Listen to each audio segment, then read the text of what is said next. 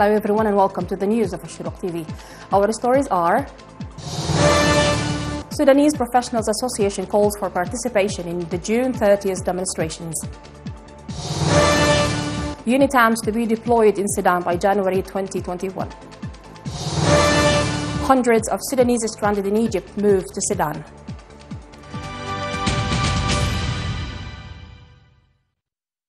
The Sudanese Professionals Association has called on the citizens to participate effectively in the large June 30th demonstration, referring to the necessity of adherence to the peacefulness and preventive health controls in order to avoid the transmission of coronavirus infection.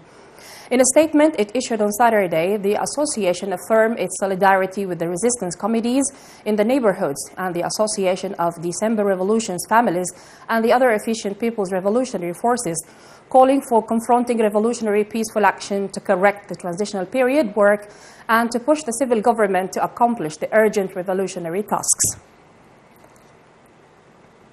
Sudan Communist Party SCP has called on its membership to participate effectively in June the 30th demonstrations, referring to the necessity for commitment to peaceful demonstrations and the preventive of health measures and the tracks announced by the resistance committees. The SCP called on the government to adopt the requested seriousness, protect the demonstrators, address them, and to respond to the demands of the masses.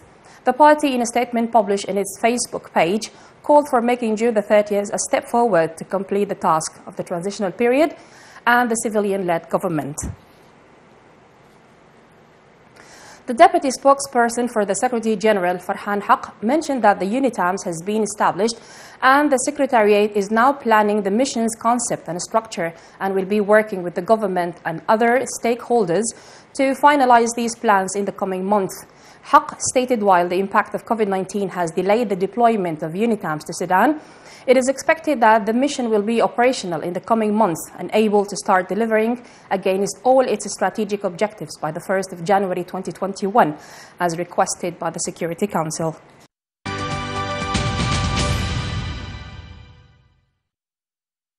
Eight buses out of a convoy of 10 buses moved Saturday from Cairo heading to the border Sudanese Argin area to transport Sudanese citizens stranded in Egypt to their homeland. The buses were stationed since the early morning of Saturday in the Abdin Square in central Cairo to transport hundreds of Sudanese stranded by buses from Egypt to Sudan through arrangements made by a group of official and popular Sudanese parties with the participation of Egyptian circles. The trip includes 10 tourist buses moving from Abdin Square in the center of Cairo to transport about 500 Sudanese nationals stranded in Egypt who would like to return by road through the northern state to Khartoum and then to leave to different states in Sudan after satisfying the health arrangements.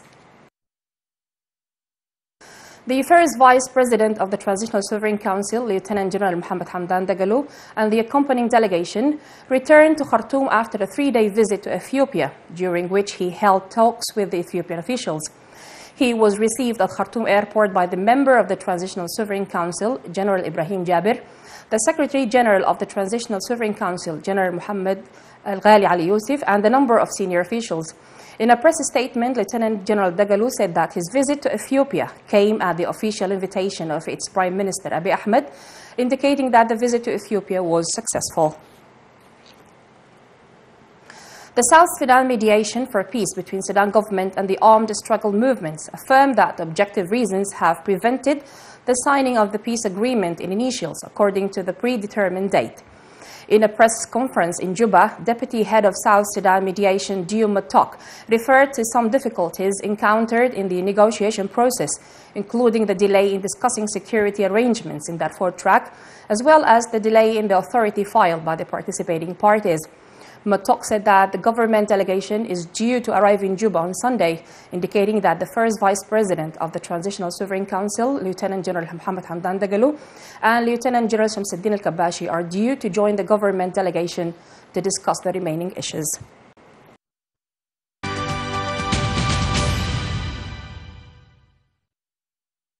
Sudan received 40,000 tons of wheat as first installment of the purchase of wheat from the World Food Programme by Sydney's Ministry of Finance and Economic Planning. The first installment came as implementation of the agreement that was signed on the 14th of April between Ministry of Finance and Economic Planning with the WFP. According to the agreement, Sudanese side would pay by domestic currency, and the WFP would use the domestic currency in humanitarian and programs in the country.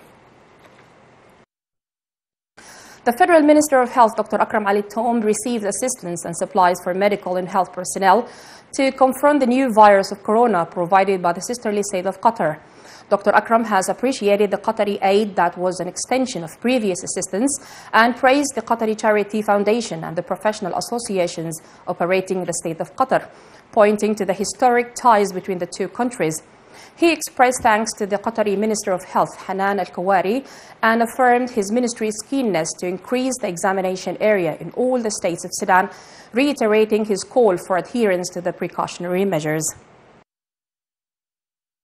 The Federal Ministry of Health has announced the registration of new 100 COVID-19 infections, in addition to 118 recovered cases and 7 fatalities, bringing the total number of the infections since the start of the epidemic to 8,416 cases, including 513 fatalities and 3,204 recovered cases.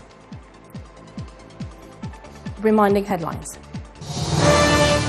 Sudanese Professionals Association calls for participation in the June 30th demonstrations. UNITAMs to be deployed in Sudan by January 2021. Hundreds of Sudanese stranded in Egypt moved to Sudan. That was everything from Ashorooq TV. Thank you for following and see you tomorrow.